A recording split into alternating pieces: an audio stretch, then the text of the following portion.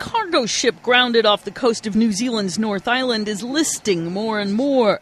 Scores of containers the Rena was carrying have fallen overboard, and others are perched precariously as the angle of the ship's tilt gets steeper. A huge vertical crack has appeared in its side. Emergency response agency Maritime New Zealand describes it as a substantial structural failure and warns the ship's stern may break away. But the fuel leaking from the ship has been the biggest worry so far. This is going to potentially be New Zealand's worst maritime environmental disaster. This is putting at risk the livelihoods of people in this area.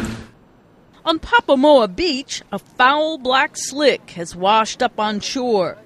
It smells like an old greasy workshop in a garage or something. Officials predict the leak will get worse. Local residents are incensed. There's a lot of really angry people here, Already 200 seabirds have been found dead, and dozens of others are getting emergency treatment to remove oil from their feathers. Troops have joined the cleanup effort on the beaches.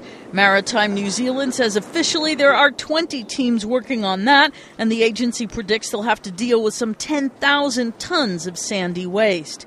There's been no word on why the ship crashed into a well-marked reef in calm weather back on October 5th. The Filipino captain is free on bail after appearing in court on a criminal charge over his operation of the vessel. His second officer will face a similar charge Thursday. Karen Sloan, The Associated Press.